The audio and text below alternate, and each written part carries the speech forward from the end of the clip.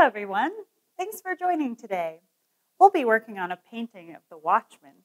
You can paint along if you'd like to. We're going to start out by laying down a background of a nice sky.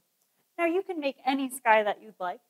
Sometimes your days are going to be sunny and bright and blue. Sometimes they might be a little cloudy or gray. Depends on how you're feeling for the day. I think that my sky is going to be a nice light blue color with some light fluffy clouds. On my palette, I'm mixing a lot of white paint with a little bit of blue. That way we can get a nice sky color. Don't be afraid if it doesn't mix all together. It'll get to know each other on the canvas. We're going to use some nice big brush strokes so you can see the strokes that we've made and know that we've put in work to create this painting. There can be a variation in color. Oftentimes the sky will look a little darker blue as you look up. As you get closer towards the horizon, it may appear a little lighter. We're going to cover most of the background on the top 2/3 of the canvas. Feel free to do less or more of a sky as you like. It's okay to dip your brush in a little bit more water if your paint is not spreading very well. Just going to cover the whole background here with our nice clear blue sky. It can look a little messy at this point. That's okay. I'm going to darken up the top of my canvas so it fades to a little bit darker of a blue. Trying to keep the paint moving so that way we don't get any harsh lines. Just blend it right down the canvas. We'll leave the bottom third empty for now. If you'd like, you can join me in switching to a smaller brush. We're not going to be needing this large wash brush anymore. As we start to lay in the Watchman. The rocks around here are a nice rusty red color based on their iron. So on my palette, I have a dark red and a more gold color, as well as a dark brown. We'll be mixing those together with some white and maybe even some purple and blue to give it depth. I'm going to start with some red and mix it with that gold and add in a little bit of brown. I'll be working on the darker side of the Watchman because in my painting, it's going to be morning. And the sun hasn't quite hit the whole formation yet. The Watchman rock formation looks kind of like a pyramid from the direction that I'm painting it. So I'm going to start with its tall point in the center, most of the way up the canvas, and work our way down. Now you'll notice some of the colors mixing together as our background paint is still wet. That's okay, it'll dry as we go. I have a nice general pyramid-like shape. This will just be the background for the whole formation. It's okay if some spots are a little lighter and some spots are a little darker. We've got lots of layers that we can add.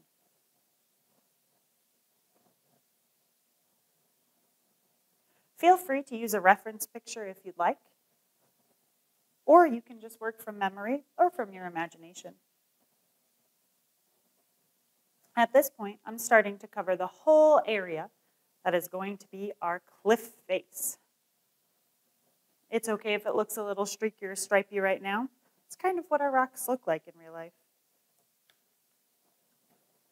From time to time, I'll mix in a little bit more brown with my red or a little bit more gold to get that really dark umbery color. And I can start to build some darker shades. Don't worry if it's not perfect. Nothing is.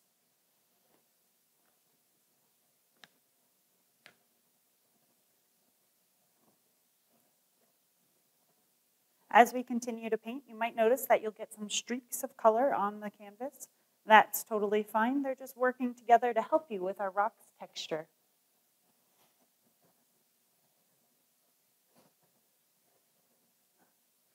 All right.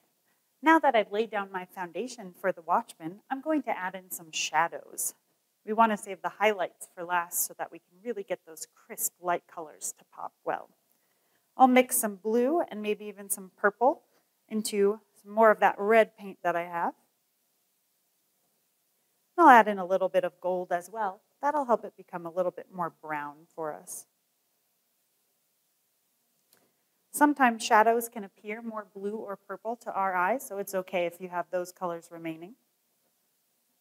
We're just going to find all the little nooks and crannies in the rock face and see where they're deepest, and that's where we'll put our darkest shadows.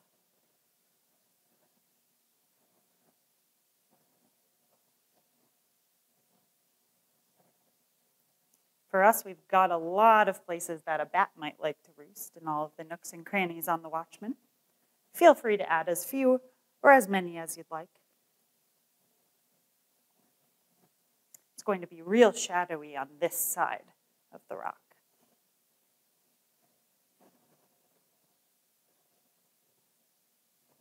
As I'm working, I'm generally using an up and down vertical brush stroke. That's because a lot of the cracks and fissures in the rock are vertical. Though you will notice that the rock base is a sedimentary rock, and you'll see a lot of more detailed horizontal lines. You can add those in if you'd like, but it's a nice touch to add at the end, where you can retain more of the detailed lines.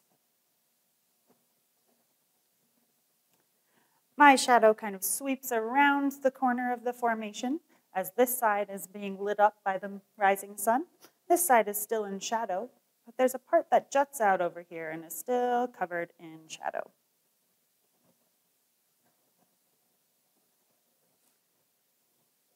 We can darken up that paint color even more if we'd like. Adding some brown to it this time. And that really gives it dimension, especially as we get our highlights in. That contrast can create a lot of depth in your painting. Feel free to paint anywhere in your backyard too. There's a lot of interesting things out there to paint, even if they seem a little mundane at first. If you give it a closer look, it can be very interesting.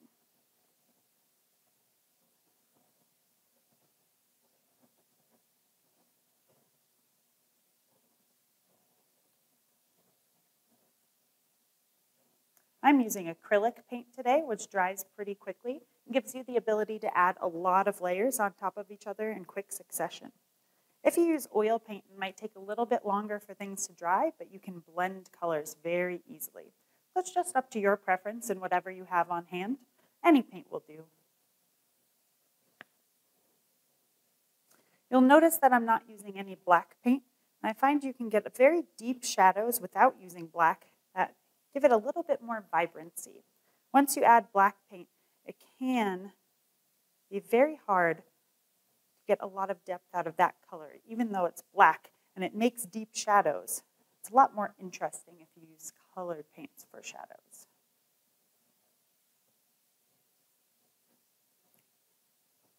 Just deepening a few extra shadowy areas on the Watchman here. And then we can start to add in our highlights once this dries a little bit more.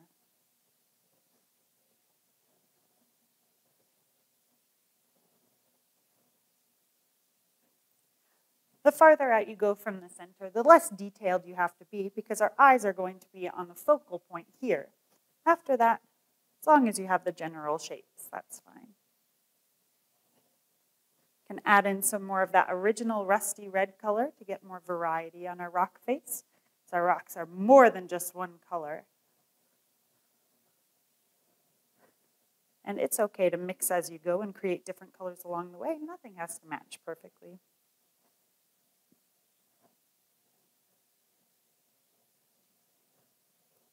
We're going to add in a little bit more red.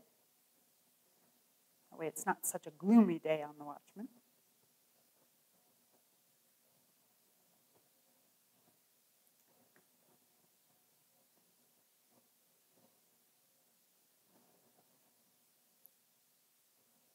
All right. Lovely. Now we can rinse off our brushes and start on the highlights.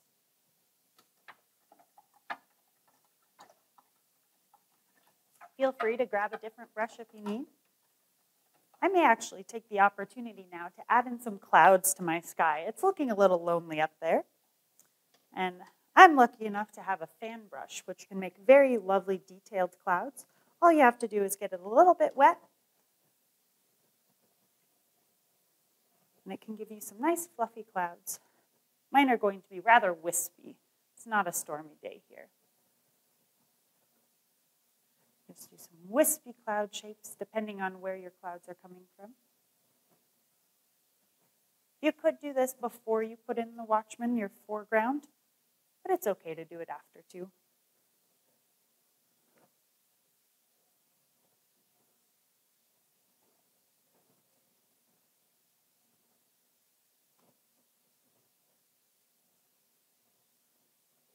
You'll want to keep adding white to your brush if you'd like to keep that bright white color in the background. It's easy for it to get blended out into wet paint. Just make sure we take some of those wispy clouds to the edges, so we fill our entire canvas.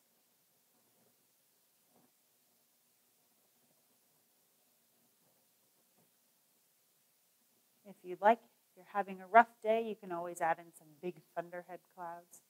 It's up to you. The scenery in the canyon is quite variable. Alrighty. That gave our Watchman a little bit more time to dry. So that way, we can use the same brush we were using before to mix some white together with some of that gold color and some of that red to create some more highlights.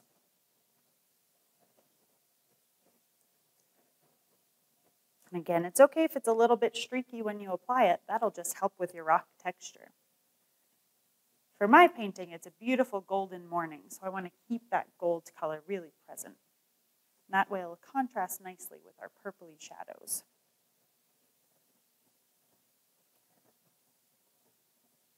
And I keep my technique of using those vertical strokes. And if there's something that you don't like, you can always paint over it.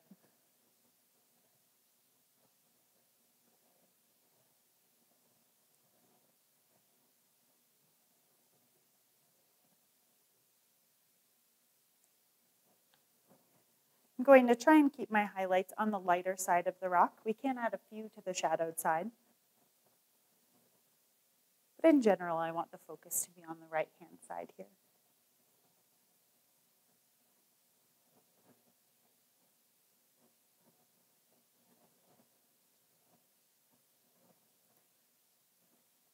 All right, from here I'm going to continue to make this color even lighter and build up those highlights.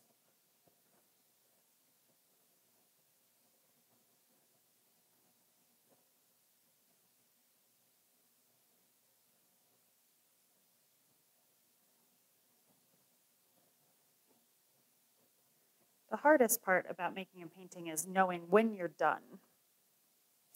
For me, once it starts to look a little bit muddy or mucky, you know that's your final step. So we'll add in a little bit more white on the edges, and then we'll probably be just about done with our mountain. We can always go back and add more shadows if we'd like some crisper lines.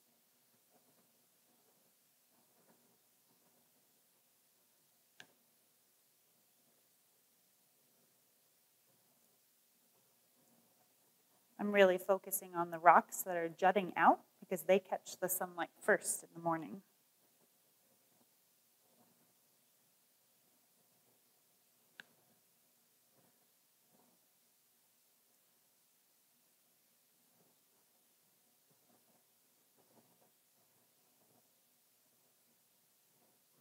All right. And from here, I may rinse my brush off again and go back into some of our shadows to make them a little bit darker and deeper.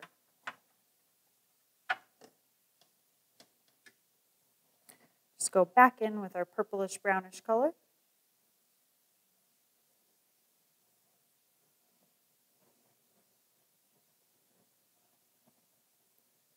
And really find those crevices.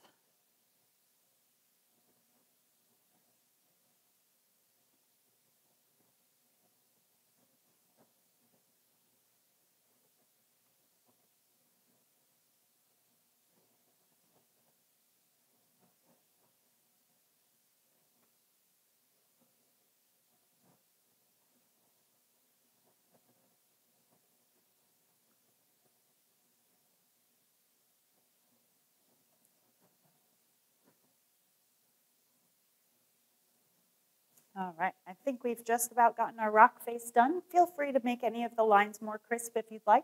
I like more of an impressionist approach, so that's fine with me to stop right there. We'll work our way down to the foreground. This is where you can get a bit more creative.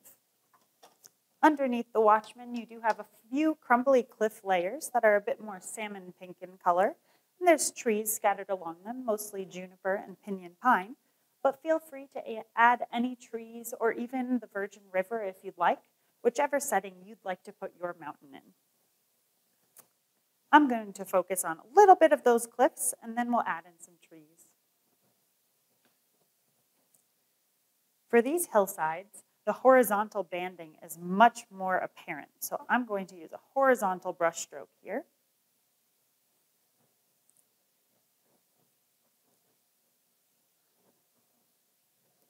Mixing together a variety of colors. And we'll just keep dipping the brush back into that. And we want it to look streaky in these layers.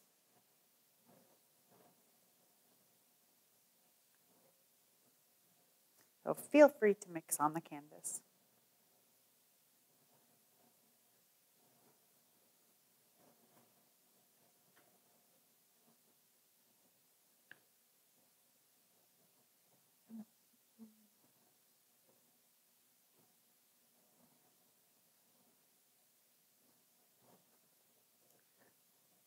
Some of these rock layers are a little bit rusty or red, so it's totally okay to blend that in as well. And again, if you find your paints are a little bit harder to blend, it's absolutely okay to add water.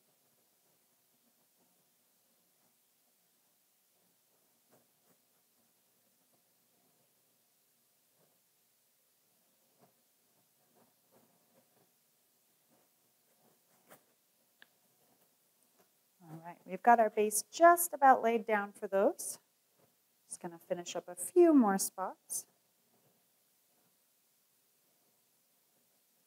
I'll just keep adding paint to my section of light salmonish color.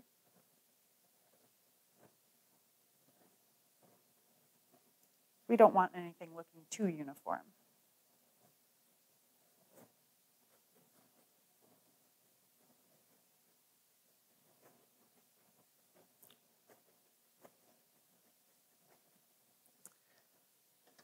All right.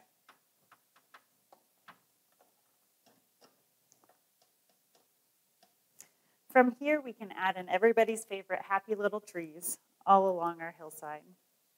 I'm going to grab a glob of our blue paint and then a whole bunch of the yellow paint. Mix that together. Should make a nice foresty green. But if it isn't foresty enough for you, you can always add in a little bit of brown or white or even red, whatever you feel like it needs.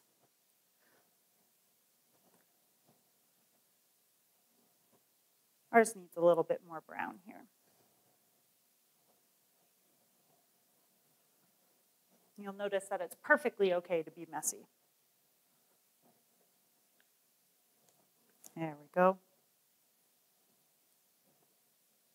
We can keep adding and amending as we work. All right. With these trees, they are very far away. So I'm going to take the time to just make little tree-like motions. So just add in some dots along the hillside. From this distance, we can't see the individual trees, which makes it pretty easy for us to just lay them down carefully with some little dabs of the tip of the brush. There's some areas where the trees are a bit more dense and some where they're more sparse. I want to make sure to leave plenty of open light color in the background.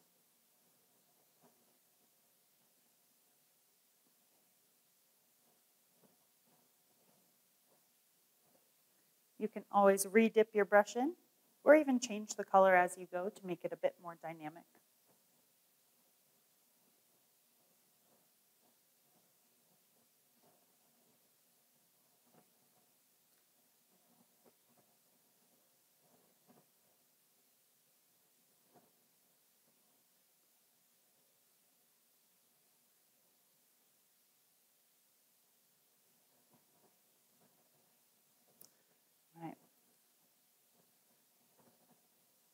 We'll add in a few more sparse trees along our hillside.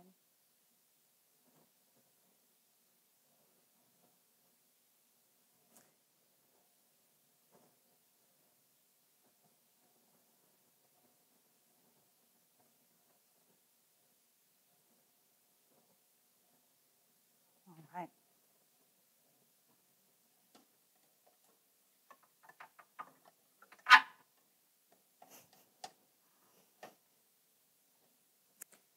At this point, I'm going to add some dimension to our hillsides, just with our trees there.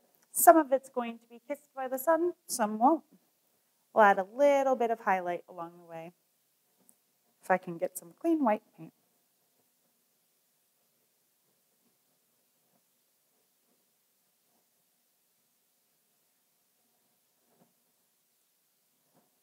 And apparently some of our trees are getting highlighted too.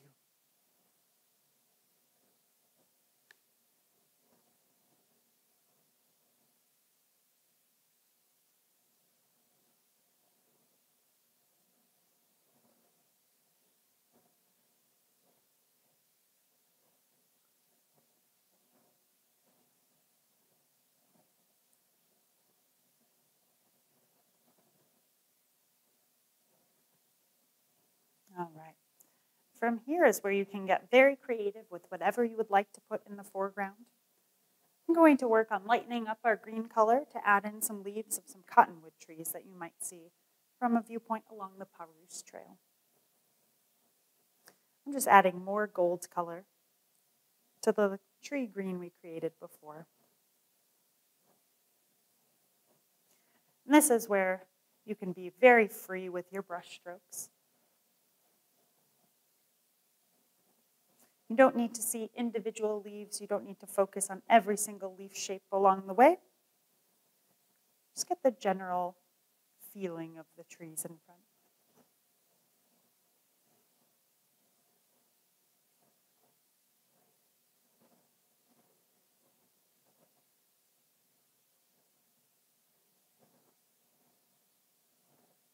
If you wanted to, you could have added a background behind these trees. I'm going to make them dense enough so it'll cover the bottom third of our painting.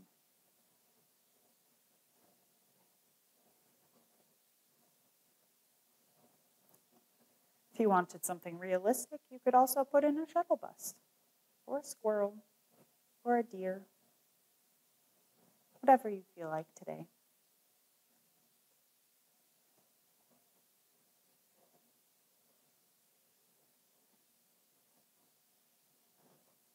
Don't be afraid if your paint is pretty globby on the canvas. It can give it great texture.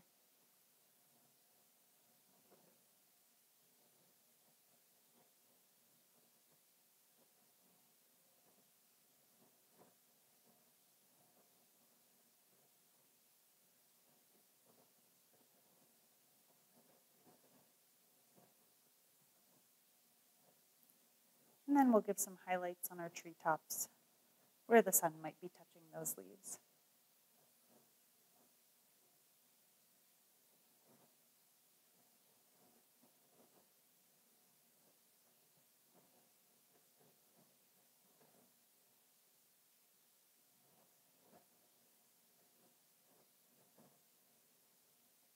We'll work down to some darker colors as they'll be more in shadow.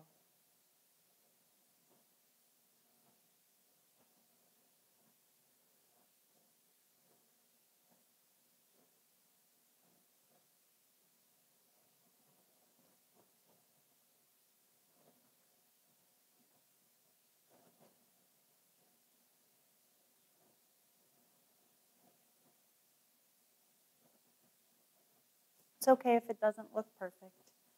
Whatever trees you create are going to be great trees.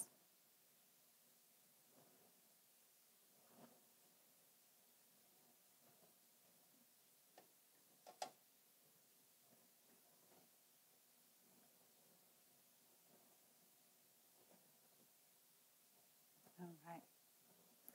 Feel free to keep fiddling with your foreground if you need to, but I think we are just about done with our painting here. Add a little bit more dimension to our treetops, and that'll be it. All right. Now for the big finish, the signature. You can grab a thin brush and sign your name.